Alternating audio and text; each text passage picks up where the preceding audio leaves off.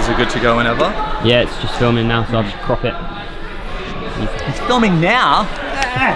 Hey guys, we're here in Leeds with my man Nile. You'll know Nile from the Stronger Bodyweight Workout Series 2. He played a huge part in developing the program and giving us all the exercises that we needed to smash through and progress, get insane strength gains through to achieving our goals. Now, what we're doing here today, which is my first time seeing Nile. Oh my God, here he is. Okay, mate, you're right.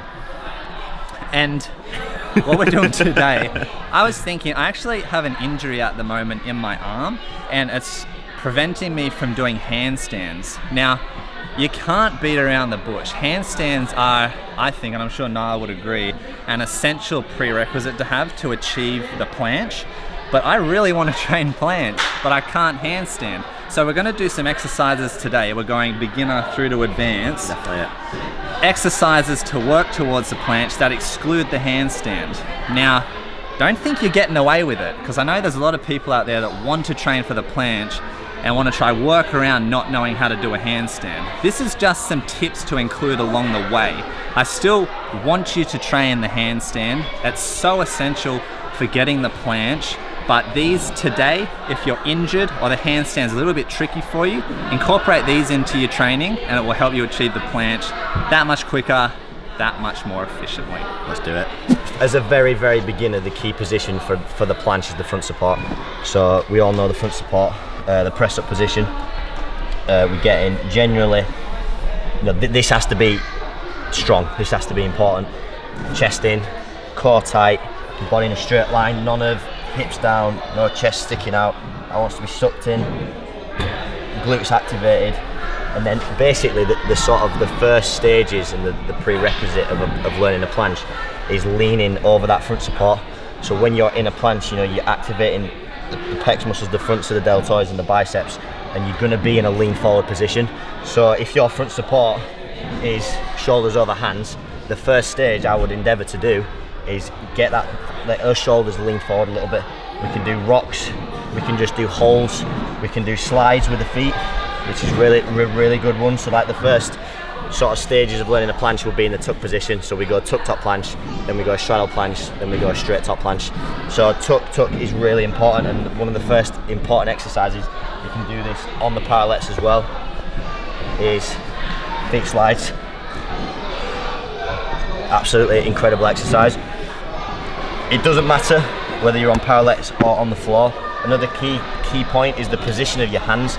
So you might press up with your hands facing forwards. Now starting to lean over your wrist, that's going to put lots and lots of pressure in your wrist. You might feel pain. Generally the position of the planche is not done like this. So I would first of all endeavour to turn your hands facing sideways, so you're going to put less pressure on your wrist. You're going to feel it much less. You know, the extension is not there.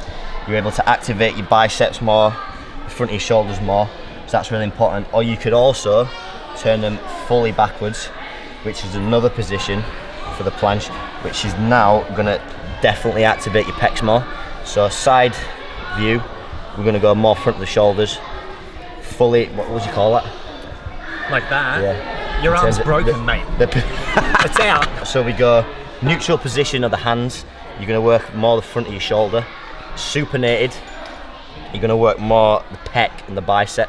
So I think endeavouring to start with working out where you're most comfortable and what muscles you are stronger in. Yeah, would you kind of say this would be, I mean, facing forward is probably going to be the most comfortable for a complete beginner.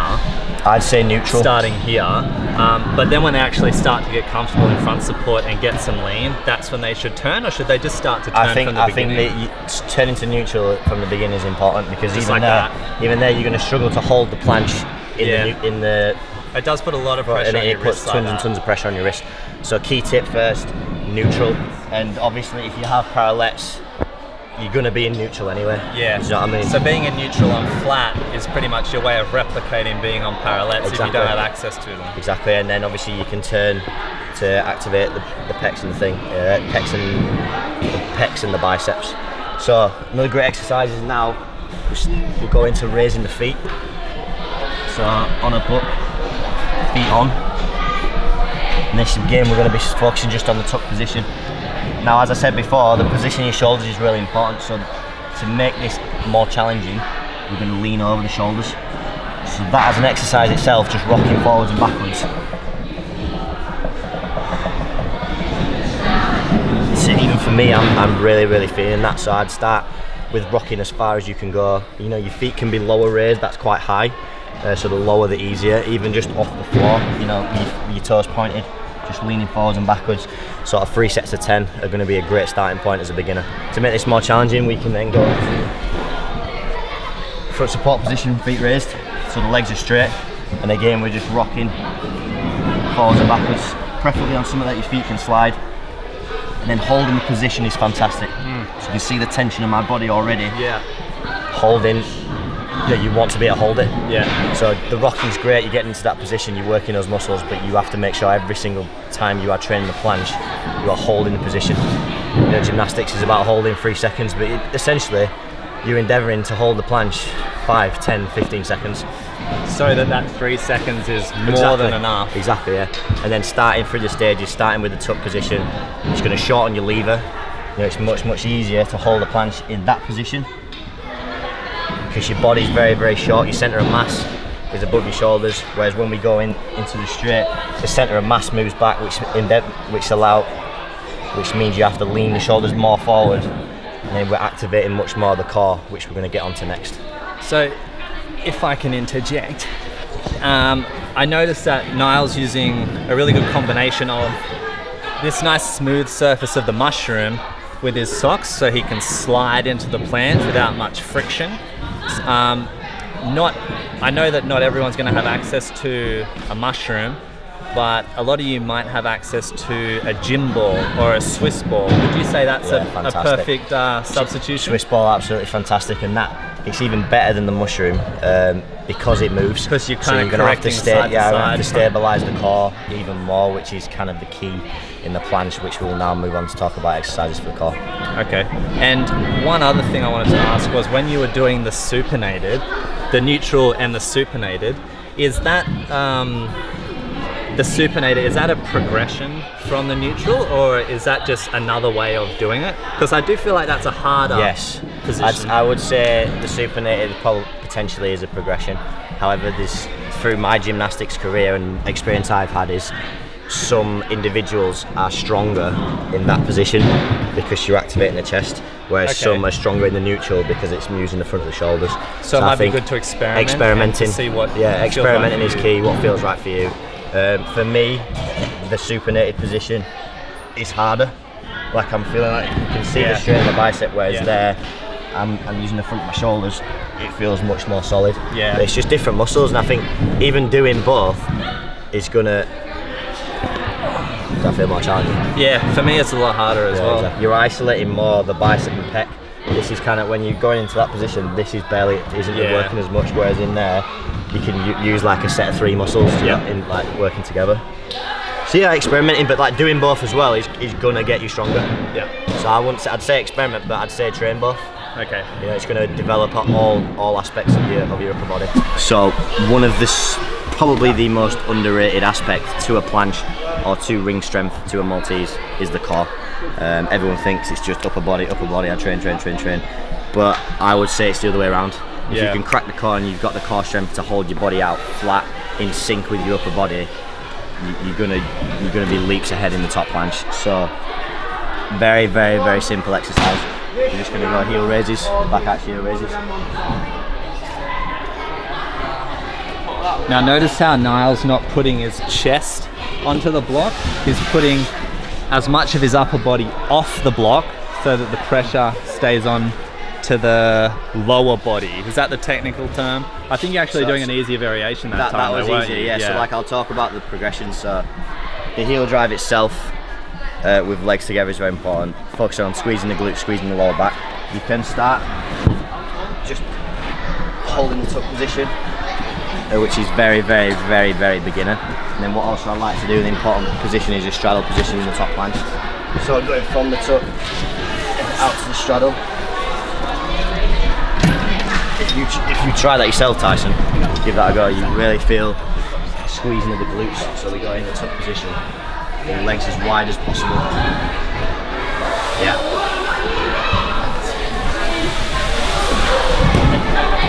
So that alone, how challenging is that? Yeah, very challenging. My ass is tight. So yeah, and you're feeling the activation in the glutes, which is, yeah, when you train planche, but this is a way to isolate the core, the glutes, and really build that strength. I feel like because it's cramping, it means I don't train this enough. Exactly. So the next progression, which makes it more challenging, as I spoke to the guys before, we can tuck our body up all the way to the hips, so then we're just isolating the glutes. But to make this more challenging, you can almost get part of the lower part of your core off the edge of the box, so we're going to have to work even harder to lift the body. So I can endeavour, I'll maybe start with my lower abs off the thing, grab the thing.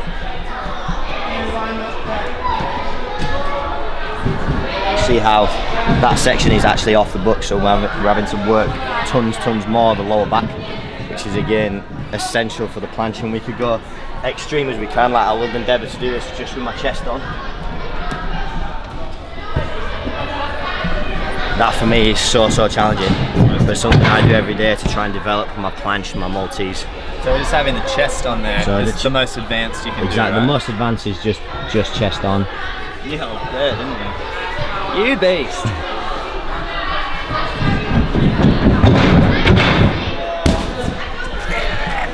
So you would be like I'm pulling it towards me. You would be so shocked at how actually difficult that is, and when you come to doing the actual top planche itself, you understand that those are the muscles we need, those are the muscles we work in sync with your upper body.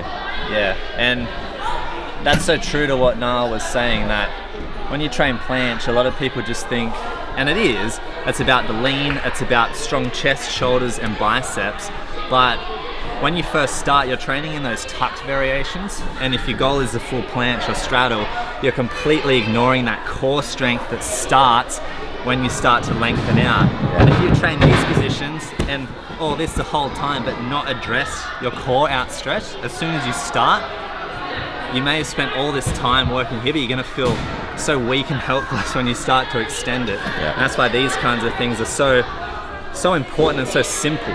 So there's no reason not to incorporate it into your program. Right one.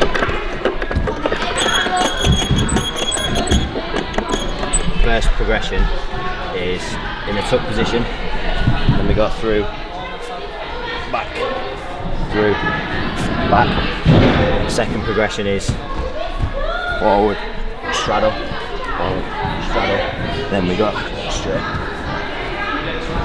But ideally we're aiming for, when we're doing the straight legs, to be flat at the front, flat at the back.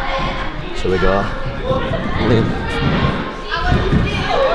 So we did so much as a kid, like every day. Yeah. So we could talk about how the first progression is obviously in the tuck, but then when we're rocking through, we're really activating the front of the core, and that movement base is going to help activate that, stabilise that. It's going to really work.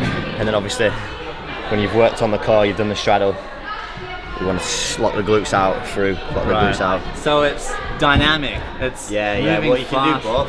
It's like, you know, you can, for control and hold, you can go tuck, hold, off, you go. You know what I mean? Do you see a lot of benefit in doing it so fast? Yes. In the sense of, you know how really to get a strength skill, it's good to spend as much time in the position as possible. Yeah. So do you see much benefit to doing something where you just, for a split second, shooting into it? I think there's benefit in this because we're going fast, but you're doing 10-15 reps. Yeah. So you're exhausting the muscles and endurance. Yeah. But the speed is in encouraging power. And each time you're trying to enforce your body to hit the technique every time. So like it's when I'm swinging to it on rings, I'm locking in. That's what the kind of thing you want, the speed into that position. It replicates those transitions on rings. Yeah. I'll give it a go. It's tough as well to fit your legs through. Yeah, I was thinking that. Do you go to L-sit or just to tuck? Just try whatever, just try a couple of progressions first.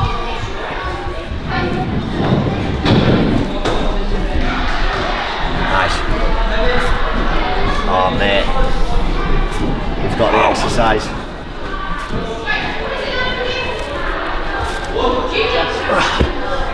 Yeah. How good is that? It feels really good actually.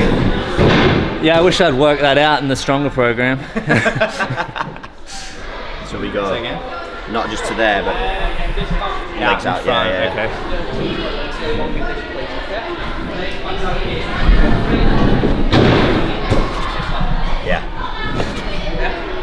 Yeah. It's harder.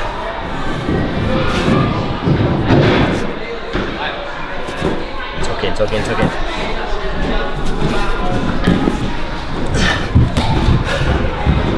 Can we move this? It's hitting my feet. You do it on P-bars when you've got nothing underneath you, but like Yes. But that how makes much, it be a how bit much more you have to strict. activate the core to get it through, do you know what I mean? Yeah. Whereas in Okay. the P-bars you just cheat, You could be a bit lazy Yeah. through it. Okay. Yep. And so the stuff you've showed us, they're all. Oh, well, I should say as well, we did some conditioning in Niall's vlog, which was so simple but really tough, and I can't help but think that couldn't not help you with 100%. going to the planche. When we were doing the stronger series, I felt like there were, to my noob mind, a lot of the trunk work capacity, so the stuff that was like endurance core work. I felt like at the start I couldn't understand how that was going to help for planche, but then after time, like after you've done it, to start to see the results, you can see how anything that is, you're engaging the core, you're exhausting it, whether it's through the trunk strength, like strength training, or through muscular endurance. It's like a holistic approach. Like in the end, it all comes together, and when you go for that full planche, it's almost like a surprise. You Like, really where did this take, you really core take for strength granted come how much you actually use it, don't you? So like, I bet I can imagine when you first started in the programs, your abs hurt. Yeah, like, and I wasn't good at it either. Exactly. So that's why so I like, also felt, even when you're doing the rest of the program and your abs are hurting, it's like, oh, actually, I use my abs so much that I don't realise, because you know, and then building that strength, that capacity for gymnastics and for gymnastics specific movements is one of the keys. Like you said, even on the pommel just then, when we were doing those in and outs, because it keeps you strict, I feel like I have a core pump. Yeah, exactly. Yeah. Are you filming my core pump, Hayden? I feel it. Film it. Yeah, you can really feel it engage even from that. So awesome exercise. Are they it for just working around there? I know that that's not it, but is that the end of the video? I'd say like that's the sort of basis.